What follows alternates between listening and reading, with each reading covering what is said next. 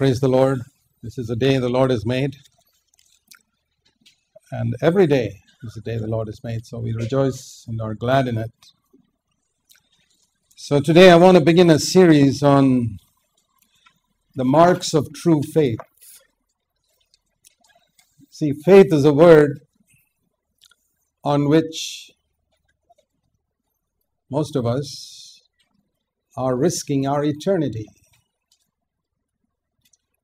It's like not being sure of the medicine you take. It's a matter of life and death. If your understanding of faith is wrong, your whole eternity is in danger.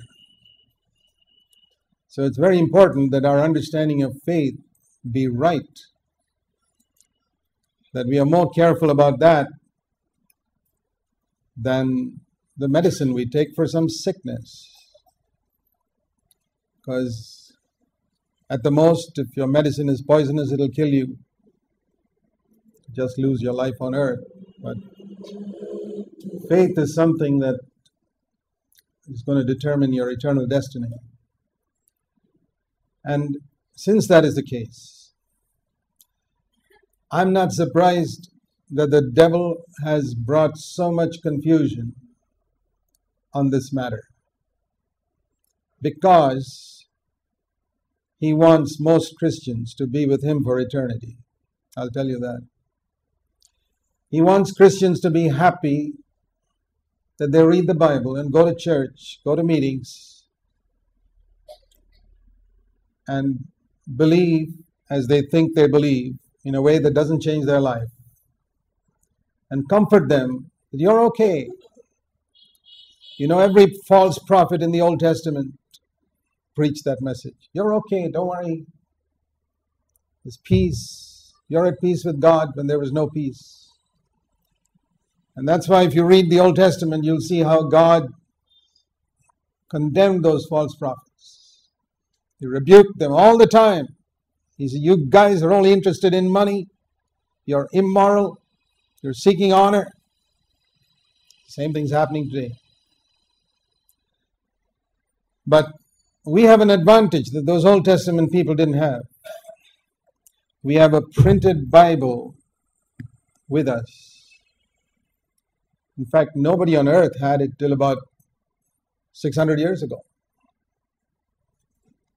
People in the Old Testament, they didn't have a printed Bible with them where they could go home and check up what this prophet was saying is right or wrong. But today, what excuse do you have when you are given a wrong understanding of faith and you swallow it? That which your eternal destiny is dependent on. It's like taking a medicine without looking what's on the label. What's the label? Is this the real medicine? Did I get it from a good shop? Is this produced by a reliable company? We are far more careful about medicines than we are about faith. It's very, very important. And you remember when the rich man and Lazarus, in the story of the rich man Lazarus, it's not a parable, it's a true story, which Jesus said about a real rich man who went to hell. And when he went to hell, we read that he looked up, this is all written in Luke 16, he looked up at Abraham and said, will you please send somebody from heaven down to earth to preach to my 5 brothers? Do you know what Abraham said? They've got the Bible. Let them read it. That means they had it in the synagogue. They were listening to it every Saturday. And if they wanted, they could hear it. What they were told there, they could go to the priests of those days and ask them about something in Scripture. But if they were not interested in finding out what the law of God said, then I would say Abraham was saying they deserve to go to hell. So I've come to see also today that if people are not interested in knowing what the Bible which sits in their house says about faith, and if they go to hell, they deserve it. You can't put them in the same category as that barbarian or non-Christian who never had a Bible. Completely different category. God may have mercy on them in some way, but certainly not on somebody who has a Bible in their house, doesn't bother to read it, who's more interested in watching some television program than opening God's book and reading what God has to say. That television program is not going to determine your eternal destiny. And it's amazing how the devil gets people so occupied with temporary satisfaction and ignoring that which is eternal. So, my dear brothers and sisters, you know that to the best of my knowledge, I've always spoken the truth to you, whether it hurts or doesn't hurt, whether it comforts or disturbs. It's the truth of God, it's not my truth. I don't take any credit for it, and I don't apologize for it. It's God's truth. So, I want to share something about faith because this is the most important thing in the New Testament. The Bible says in Hebrews 11:6 that without faith it is impossible to please God. It is impossible to please God without faith in Him. So that's why this is fundamental. And when you compare it with the Old Testament, I was looking at a concordance. The word faith comes in the Old Testament about 4 times. 4 times. In the New Testament, it comes about 220 times.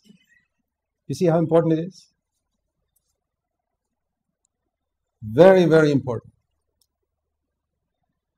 There is a difference between even the little faith they had in the Old Testament and in the New Testament. As you have often heard me say in the book of Hebrews in chapter 11, the faith of these Old Testament people was mostly related to external things. As you read in the whole of Hebrews 11, by faith they did certain things externally. They experienced miracles on the outside. But the faith of the New Testament is superior. It's superior in that it deals with what is inside. The inside of the cup more than the outside of the cup. Now, when I go down to the villages to preach, and I'm invited to some poor brother's house, and he gives me a cup of tea, and the cup is not very clean, I'm not much bothered if the outside of the cup is dirty. It's the inside. You know that. The important thing is the inside. The inside is always more important than the outside. And the day you understand that in your life, that your inside is more important than your outside, I believe you will be on the path to knowing God truly. The inside of your life is more important than the outside. What people think about you and the impression you give with your holy life on the outside counts for nothing before God if it does not spring from the inside.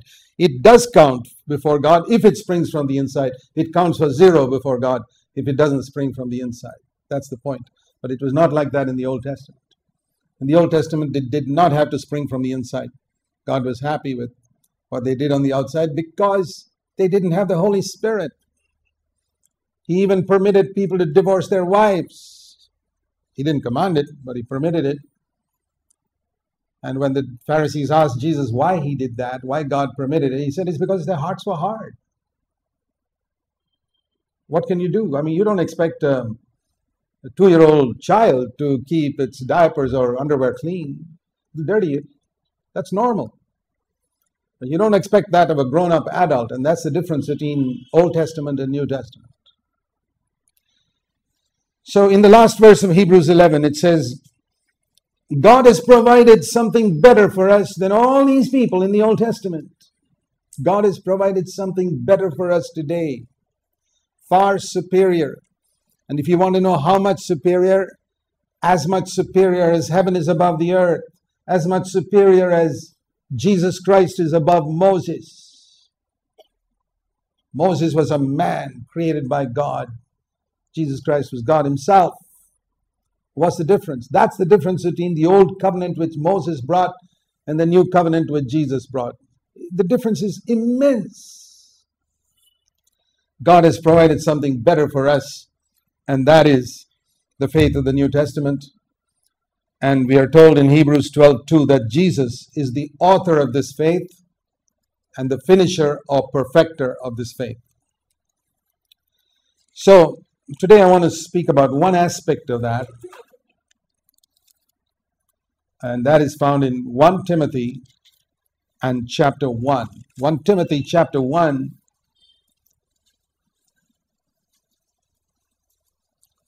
he's telling Timothy in the last part of verse 18 to fight a good fight. To fight a good fight. That is a spiritual fight, a warfare in the Christian life. And he says, if you want to do that, you got to keep faith and a good conscience. Notice these two things are joined together. Man has divorced what God has joined together. There's a word in Scripture which says, what God has joined together, let no one separate. Faith and a good conscience. Now, it is not true in the Old Testament. The word conscience appears in the Old Testament only once. But it appears numerous times in the New Testament. Faith and a good conscience. So here's one mark of a person who's got true New Testament faith. He's got a good conscience at all times. If you don't have a good conscience, whatever faith you claim to have is garbage. It's fit for the trash can. Faith and a good conscience. It's one mark of true faith. And anytime you act without a good conscience, you are acting in unbelief. And as long as you live with a bad conscience, you're living in unbelief, living cut off from God. And notice it says that here. Keeping faith and a good conscience. Now remember, Paul is not writing to a new believer. Now if some of us think, yeah, we know all that, hang on. Paul was writing this to Timothy, who was his finest co-worker, and who had already been a believer for maybe 25 years. Imagine writing to a man who's been a believer for 25 years, who was a wholehearted, radical, full-time Christian worker, who's out and out for serving God, whom the Apostle Paul considers the finest of his co-workers. What does he tell him? Timothy, I want to tell you something. Keep faith and a good conscience. We got to be pretty arrogant to think that we can go beyond that. We need it, brother, sister. We need to hear that word.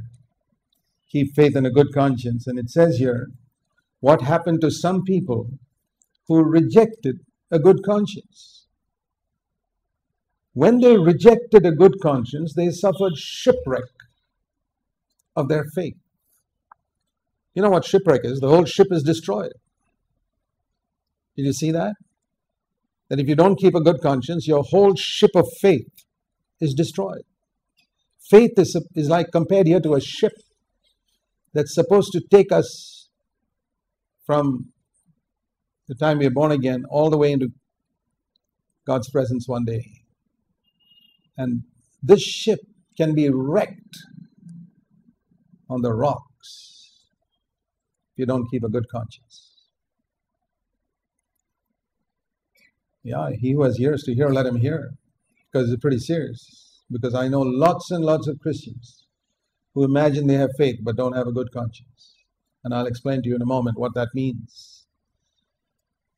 Today, most preachers who preach about faith, particularly on television, never speak about a good conscience. They speak about faith to get money, faith to get healing, faith to get all the things which will perish when you die. Have you noticed that? They are telling you to have faith for things which will perish in a few seconds. Do you know that your whole life on earth is only a few seconds compared to eternity? And they're telling you to have faith just for these few seconds and to be lost for eternity. Who are the stupid ones? The ones who believe these preachers. Because they don't read their Bibles. If you don't keep a good conscience, whatever faith you may have, even if you experienced the greatest miracles, your ship will be wrecked. Sure. Even if you did great miracles. It's very clear Jesus said in the last day, many will come to him and say, Matthew 7, verse 22, 23, Lord, we did miracles in your name. And Jesus said, yeah, you did miracles. People experience miracles. People are healed. But you didn't keep a good conscience. Depart from me. I don't know you. You workers of iniquity. Essentially, he was telling them, you didn't have a good conscience, even though you did miracles, even though you cast out demons. Now, don't ask me how that happens. I just believe what Jesus said. It's true. That it's going to be like that in the final day, that there are going to people who are going to stand before him who actually did miracles in Jesus' name, who will be sent to hell for eternity because they didn't keep a good conscience. Now, if that doesn't make you serious about having a good conscience, I don't know what will. I don't care if I never experience healing in my body in my whole life, even once. I don't care if I never heal a sick person, never raise a dead person, never do an external miracle. If I keep a good conscience, I will hear Jesus say to me, well done, good and faithful servant, one day. That's more important to me than getting the empty honor of men that I'm a man of God. Counts for nothing. So, dear brothers and sisters, if you're wise, keep a good conscience. It's the mark of true and genuine faith. And Paul tells Timothy about a fight here. Imagine a man like Timothy who's been a believer 25 years, wholehearted, radical, Paul's finest co-worker. He needs to fight to keep a good conscience. And I'll tell you from my experience, I've been a believer 50 years. It's a fight to keep a good conscience. It'll be a fight till the day Jesus comes. And if some of you don't have a good conscience, it's because you didn't fight the good fight. You just gave in to the devil. You gave in to the flesh. What is Paul's word to Timothy? Fight the good fight. I command you. Verse 18. What a word. This command, I entrust you, Timothy. Fight the good fight. I would say the same to all of you. This command I give you. Fight the good fight. Keep a good conscience, lest your faith becomes shipwrecked and all the 25 years you sat in this church became worthless. Just became an increase of knowledge and did not bring you into God's kingdom. That's a real possibility. There's a real danger there. In 1 Timothy 1, the same chapter, earlier on, Paul says, verse 5. This is a beautiful verse. I've often thought about it because, like Timothy and Paul, I'm also in the teaching ministry. And every teacher must have a goal. Just like when they play football or soccer, they have a goal. They're seeking to put the ball into that goal. Everything. They may kick this way, sometimes even back. But ultimately, their aim is to get the ball into that goal. And so it must be with every true servant of God who preaches God's word. This must be his goal, which Paul says to Timothy. The goal of all our instruction is love. It's to get people to love Jesus with all their heart and to love others as themselves and love one another in the church as Christ loved them. And this love must come from a pure heart and a good conscience. If it doesn't come from a good conscience, all that love is useless. You can go and help people in the street and show a lot of love and compassion for the poor and the suffering and in the orphanages and the widows' homes, and if you don't keep a good conscience, it's useless. It says this love must come from a good conscience and a sincere faith. It must come from this combination of a sincere faith and a good conscience. Otherwise, all your love is useless. How many have understood that? The goal of our instruction is not love. The goal of our instruction is love from a good conscience and sincere faith. And I'll tell you, there's a world of difference between the two. In other words, it's like saying we build a superstructure on a good foundation. The superstructure is love. People must see. People don't see the foundation. They see the superstructure of a building. The superstructure is love. People must see that we love Jesus fervently, that we're willing to lay down our lives for him. And people must see that we love them even though they may not love us. We can love our enemies. We can bless those who curse us because God has given us love in our heart. But that's the superstructure. What is this superstructure based on? Which foundation? A good conscience and sincere faith. If it does not have a good conscience and sincere faith as a foundation, this whole superstructure is going to collapse one day. And you'll discover that. In the world today, if you show a lot of love and compassion to the poor and the sick, you may even get a Nobel Prize. You can get a lot of awards. You don't get any awards from the world for a good conscience. You don't get awards from the world for faith in Jesus Christ. But if you want an award from God, your love for others and all the compassion and goodness and service that you do to others must come from a sincere faith and a good conscience.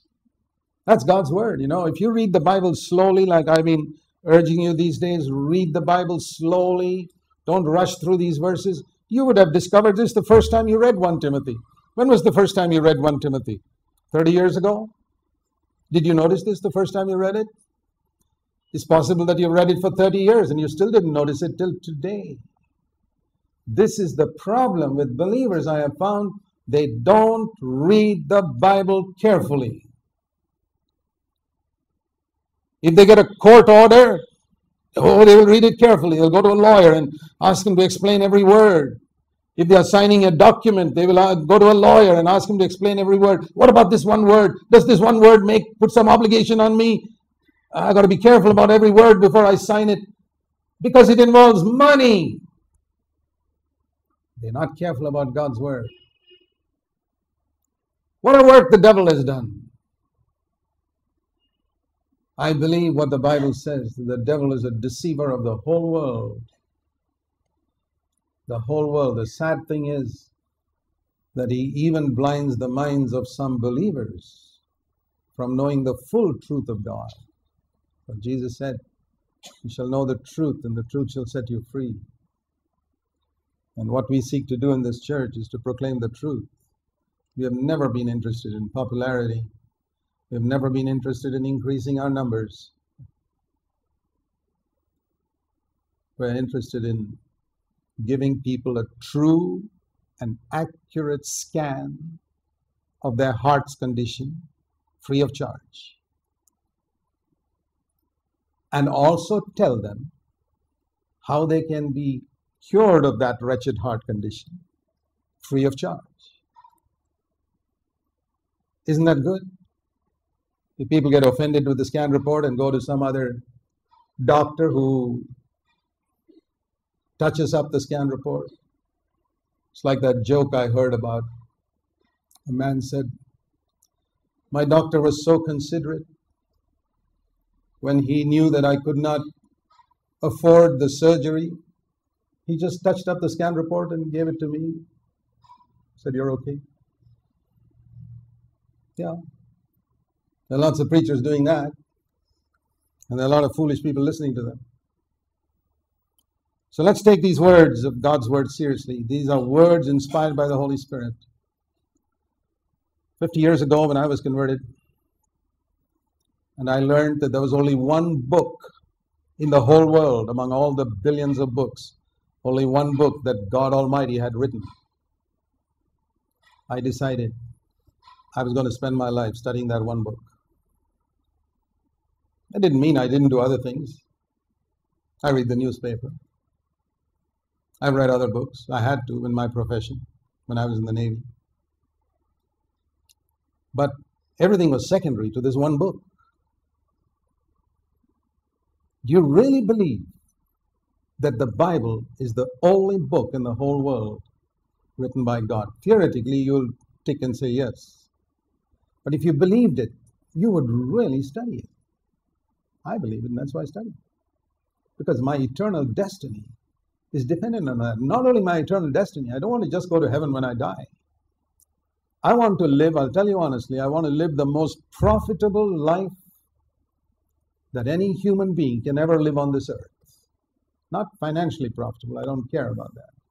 But the most useful life as far as God is concerned. I prayed prayers like, Lord, make me as holy as a sinner saved by grace can ever be on this earth. As holy in my thoughts and my words, my deeds and my attitudes and my motives. I mean, there may be upper limit to that. I can't become like Jesus till he comes again. Okay, I recognize that. But whatever is the upper limit possible for a sinner saved by grace, I want to get there. Don't you want to get there?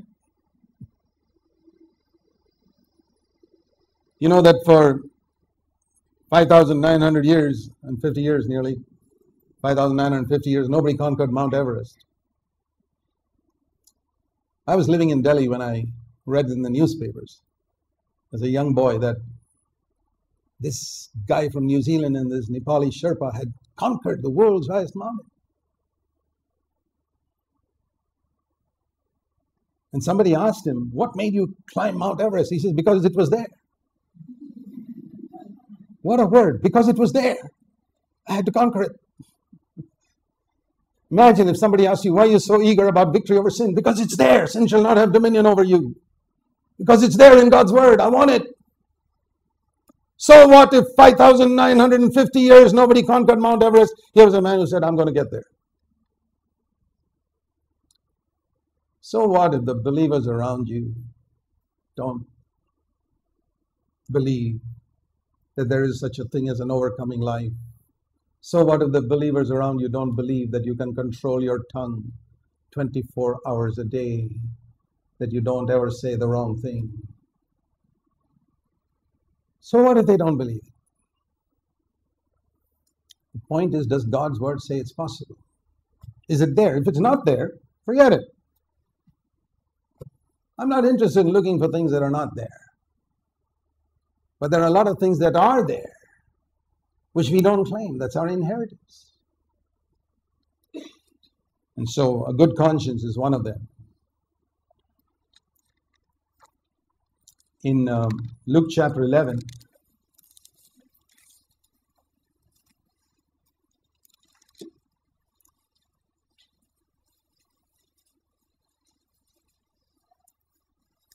Jesus uses the eye, the human eye, as an example, as a picture of the conscience. The eye is to the body what conscience is to the heart. Please remember this. Your conscience is the eye of your heart. If you want to know what it is to be blind, just shut your eyes. That's what it means to be blind. You can't see a thing around you. You can imagine this wall is black, and you may be absolutely sincere, totally sincere and totally wrong. That's what blindness causes. I've had people argue with me about scripture. Usually some small unimportant thing. And I ask them, hey, listen, have you got victory over sin in your life? No. What in the world are you arguing about all these little things, about some inconsistency they think they see in scripture and all these things? And what all the devil gets people occupied with when they miss the main thing? It's really sad. Have you ever been to a shop? By the time you got there, you forgot what you went there for? I think it's like that when a lot of people read the Bible. What's it meant for? Is it to find out some whole lot of things which are not going to help me in my Christian life? Sometimes people ask me a question about some obscure Old Testament verse, and I say, is that going to help you to live a godly life now? No. Then that's not primary. You can search the answer for that some other time, but primarily, let's look for that's what's primary. The devil has got Christians occupied with minor things. They major on minors. Your eye is one of the most important parts of your body, of your external body. More important than your fingers and toes and all the parts of your external body. Your eye is one of the most important. And Jesus used the example of the eye here in Luke chapter 11 and verse 34. Luke 11:34. He said the eye is the lamp of your body. And when your eye is clear, that is when your conscience is clear, your whole body is full of light, your whole heart is full of light. You know what that is? When people get what they call cataract, the vision becomes dimmer and dimmer and they can't see so clearly, they can't read, and you become gradually blind and you can't recognize people. They just sort of seem to have a vague light they can see. A lot of people, their Christianity is like that. They can't see in sharp focus. You know, they can't read something there at a distance. They're blind. They don't see the seriousness of that. Think if there's a warning on the road and you're driving your scooter down that road, saying there's a great danger, some pit in front of you, and you can't read it. You just fall into the pit and have an accident. Because your vision was not clear. Here's a warning sign on life's pathway where Jesus says, if you lust with your eyes after a woman, pluck out your eye. It's better for you to lose one eye than to go to hell. You can't read it. No, I can't see what it is. And you keep going and you end up in hell. See the danger of having bad vision? It's written in the Bible. It's written in Matthew chapter 5. I mean, even if you read only the New Testament, you don't have to go 5 pages before you reach it. It's there. I don't think any of you sitting here can say you missed it. No, you've read it. And you've heard it many times from this pulpit. How seriously have you taken that warning? How seriously do you take a warning on the road? Your eye is the lamp. Your eye is very important. When your eye is clear, the light everywhere comes inside your body. You can distinguish colors. That's white, that's black, that's pure, that's sinful. When your eye is not good, you're colorblind. You don't know which is black and which is white. You don't know what is sinful and what is holy. It's tragic when you ignore your conscience. Your whole body will be full of light, but when it is bad, your body is full of darkness. So watch out. Now listen to this word. Watch out that the light in you doesn't become darkness. That's the first warning. How can the light in us become darkness? You know, when we are born as babies, all of us have a pure conscience. The eye is clear. Very clear. All of us sitting here, you and I were born with a clear conscience. A very sensitive one. Have you seen the bottom of a baby's feet? So sensitive. You touch it with a pin, it feels it. Their conscience is also like that. But look at our feet now. You can scrape it with a knife and you don't feel it. That's how the conscience also becomes over a period of time, if you're not careful. Watch out that that which started as light in you does not become darkness. How does it become darkness? By ignoring the little voice that tells you that's wrong, don't do it. Don't speak to that person like that. It's not righteous what you're doing. There you're making money in a wrong way. All that I'm speaking, you may ignore it. But there's that preacher inside you which will always tell you. That's why little children, you know, it's very difficult for them to tell a lie. You ask a 3-year-old something and the 3-year-old tells a lie, it's written all over its face. Mommy, I'm telling a lie. It's there on the face. It cannot hide it. But you wait another 15 years and it'll tell a lie so perfectly that you'll really believe it. Yeah, because he has succeeded in killing the conscience which told him at 3 years of age, that's a lie. Killed it, killed it, killed it, killed it, killed it. Now he's 18 years old, he can tell a lie with a straight face, and so convincingly that other people believe it. But his conscience is dead. He doesn't realize that he's lost something. Through lies, we can gain many things on earth. People get married telling lies. Oh, how many cases I've heard of people who hid things when they got married. They told a lie. And they expect to have a very happy marriage. Can't have a happy marriage based on a foundation of a lie. You can't have a happy life. And like someone said, one lie leads to another. It's easy to tell one lie, but it's very difficult to tell only one lie. Because once you've told a lie, you have to say a few other things after that to cover it up. So very easily the conscience gets spoilt in us. Maybe there was a time in your early, think of another area when you were first born again. Can you think back to the time when you first surrendered your life to Jesus?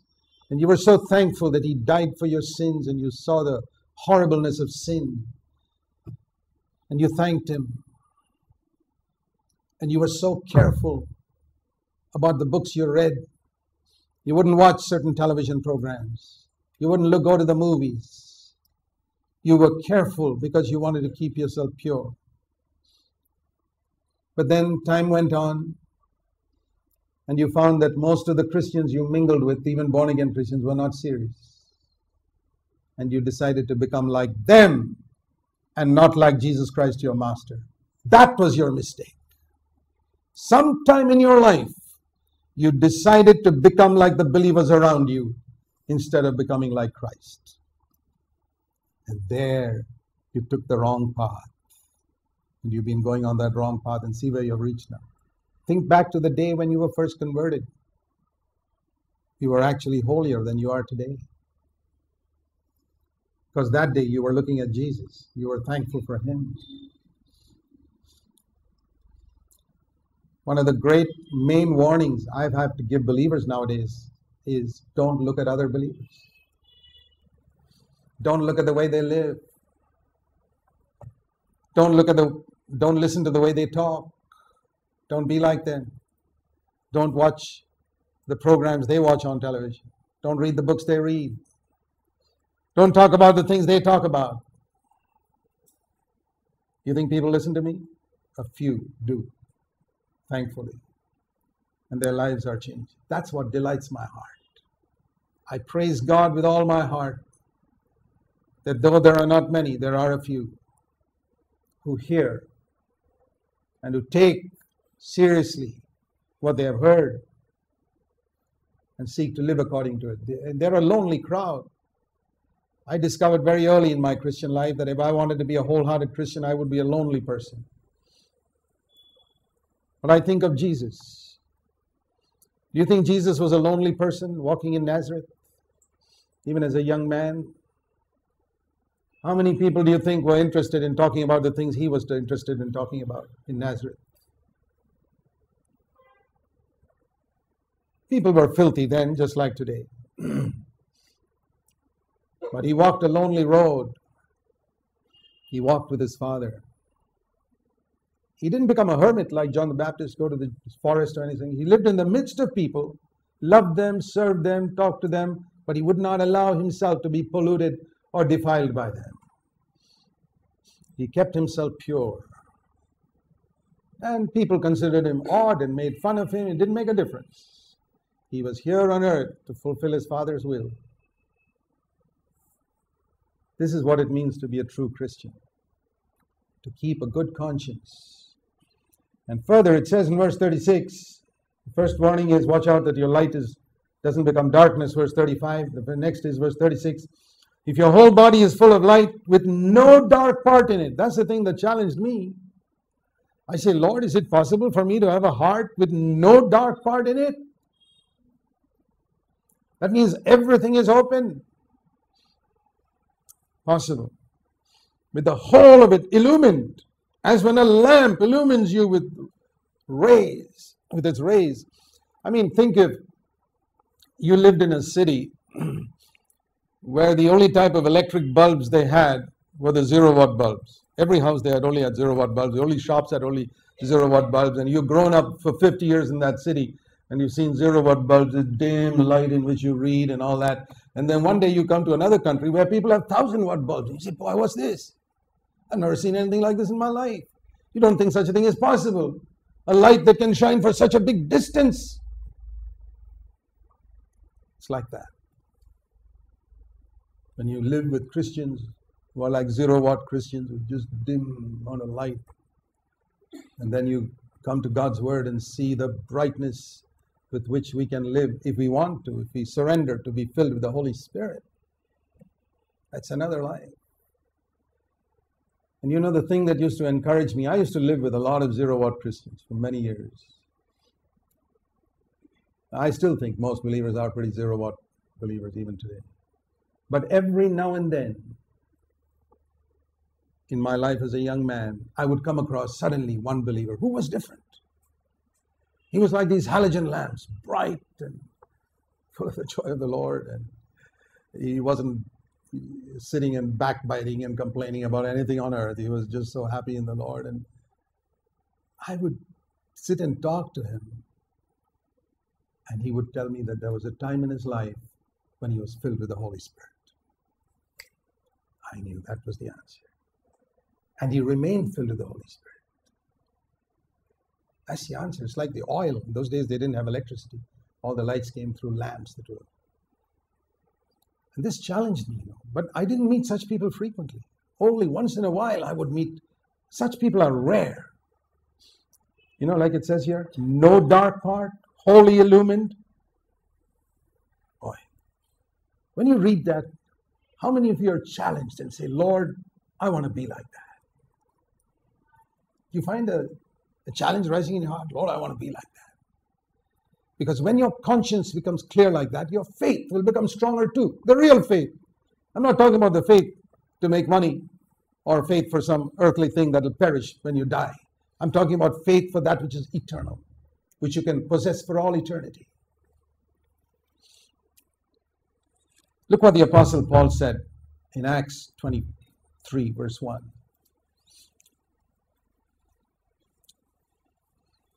When he was taken to court, accused falsely, the thing he could say in court, which is a wonderful thing if you can say this when you're taken to court one day.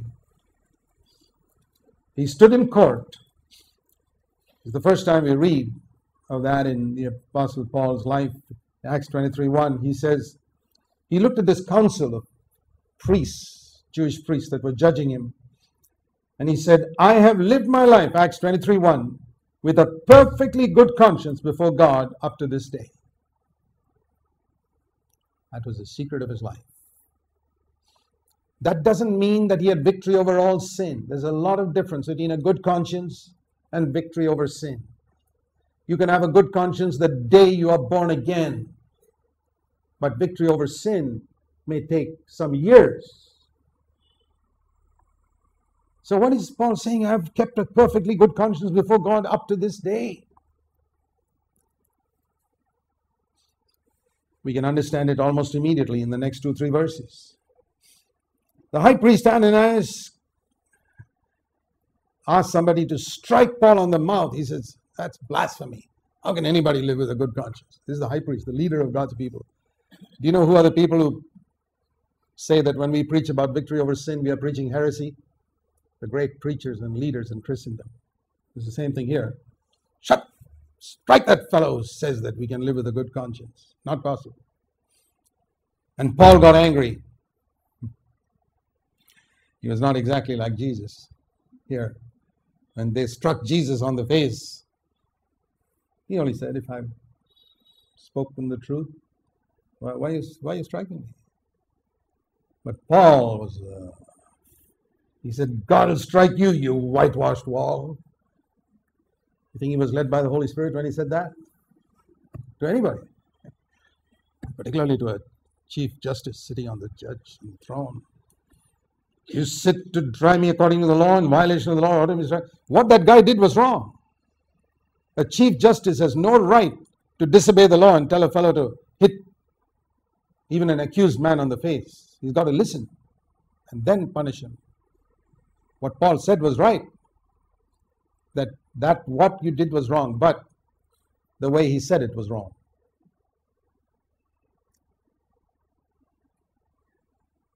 To call a fellow a whitewashed wall, or people call others by much worse names than that today, even believers.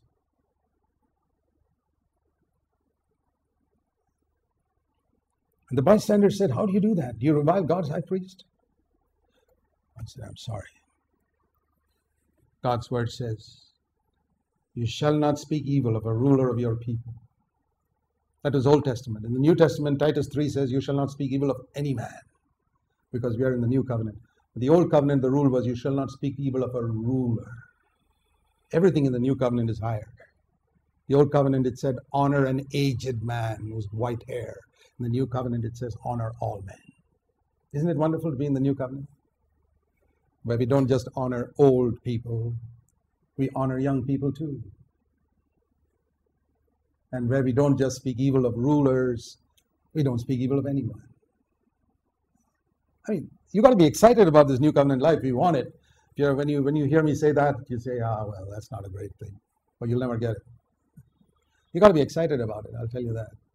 You'll never get something in Scripture unless you're excited. Lord, this is tremendous.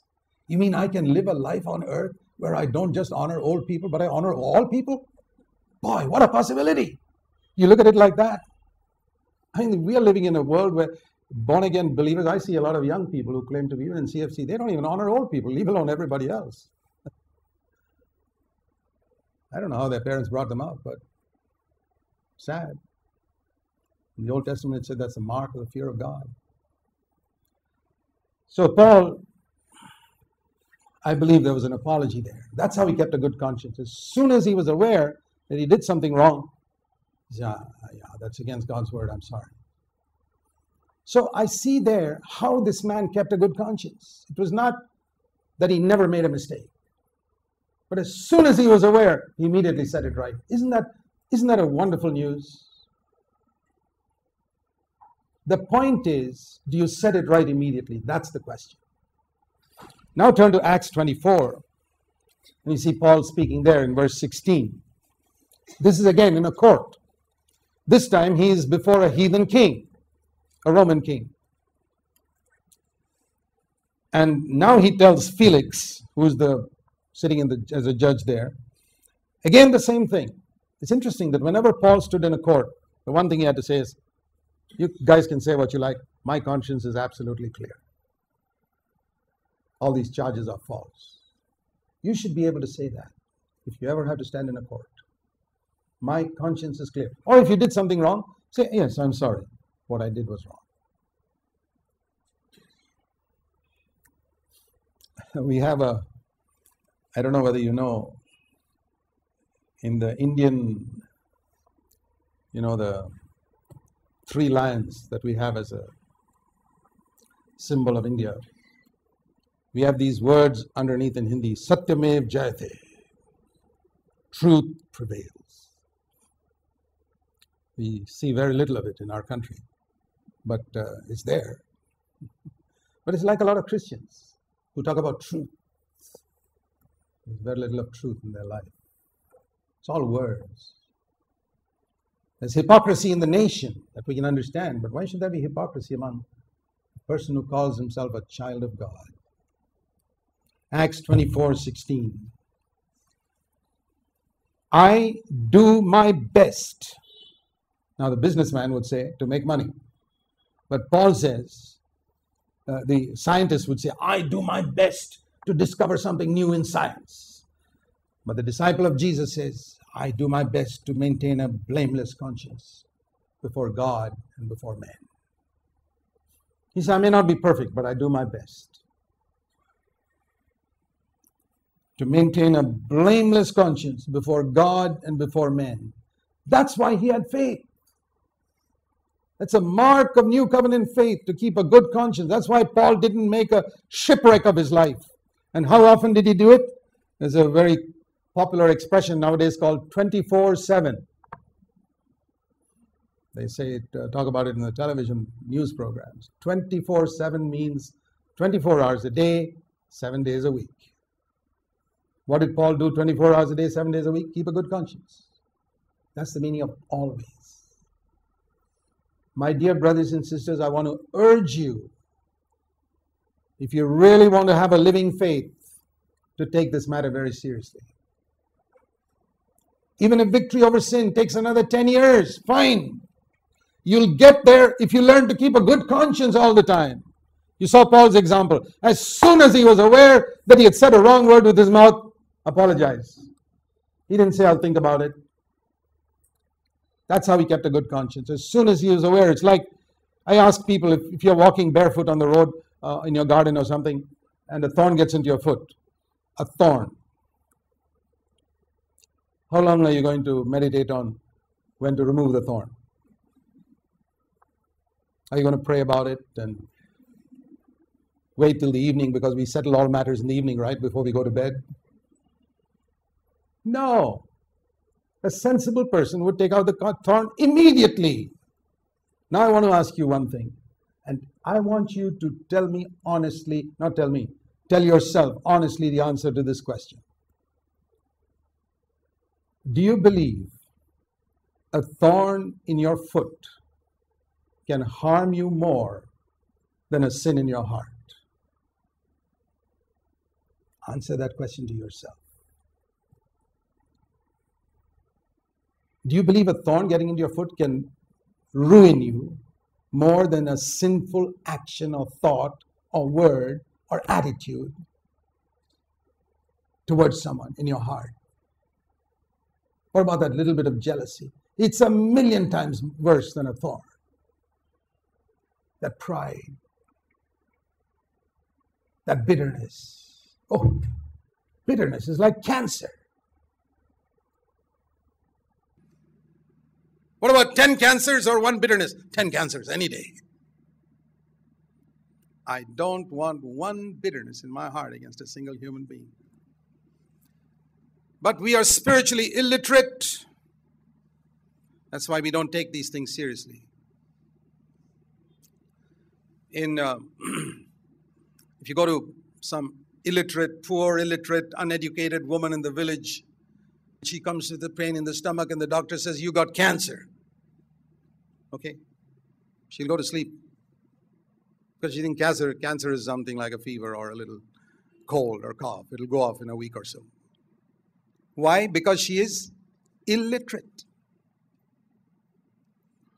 Now, when you tell a person today that a bitterness in your heart against one person can ruin you more than 10 thorns in your feet, infect your feet, and you sleep peacefully, something's wrong. He is spiritually illiterate. Dear brothers and sisters, this is our eternal destiny is dependent on this. Faith and a good conscience, one of the primary marks of new covenant faith is that you keep a good conscience. It is on that foundation, on the foundation of a good conscience, that we build a superstructure of love for God and love for others. This is so important. I want to say one last thing before I close. It speaks in 1 Corinthians 8 about certain people who have a weak conscience.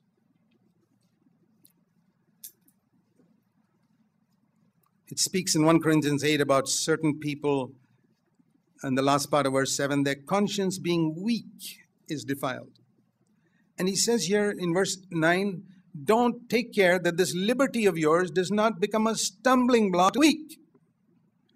He's saying, don't do things that will cause other people to stumble. His conscience is weak. You may be a strong person.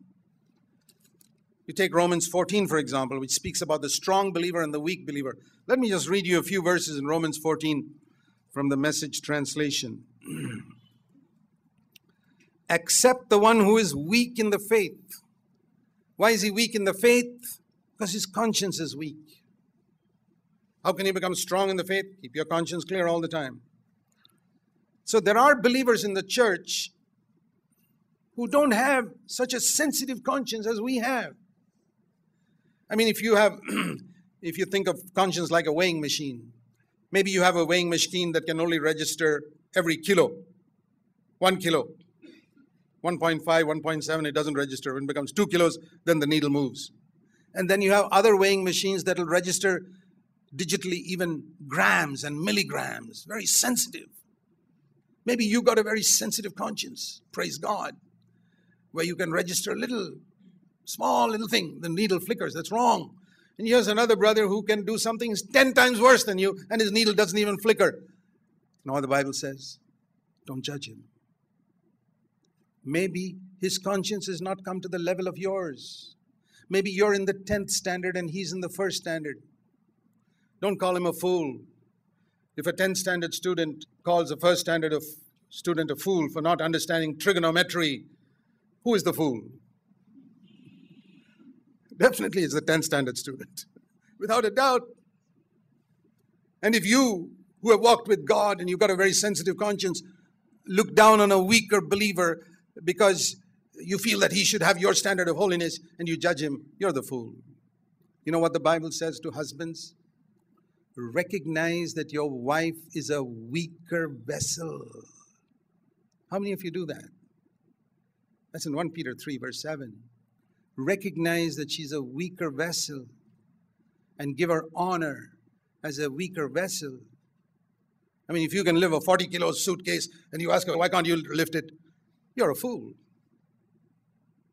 It's because she's a woman.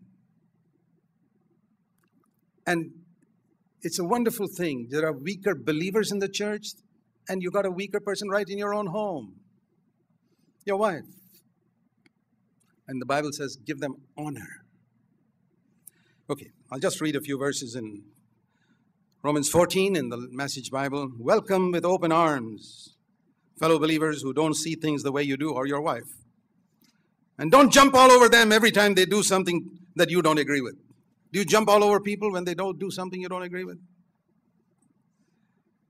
Even when it seems that they are strong in their opinions but weak in their faith. A lot of people are like that, strong in their opinions but very weak in their faith. Remember, they've got their own history to deal with. They've got a culture to deal with. They haven't overcome it. They have got their background to deal with. They've got their community culture. They haven't yet overcome it. Recognize it. Be patient. And he goes on to say, what's important? In the last part, verse 7, none of us are permitted to insist on our own way in these things for himself. We are answerable to God. So that's a wonderful chapter. I don't have time to read it, but read it sometime. It tells you, recognize that other people's conscience is not at your level. The wonderful thing is God expects us to live according to the light of our conscience, not somebody else's. I thank God for that. Somebody who was more mature than me can probably see some things in my life which are not Christ-like. I say, maybe you're right, brother, but I can only live according to the light I have. I may see something un-Christ-like in you, but you know what I say to myself? Maybe he or she is only in the 3rd standard. How can I judge them for not knowing trigonometry? They will learn it. Give them time. It's wonderful to have faith and a good conscience. As soon as you're aware of sin, confess it. Go and apologize to the person, your wife or husband, immediately, like Paul did. I'm sorry, that was wrong what I said. Let's pray. Heavenly Father, we thank you for your word that keeps us on the right path. Help us to walk in the light of it all our days. To take seriously what you have written in your word for us. We pray in Jesus' name. Amen.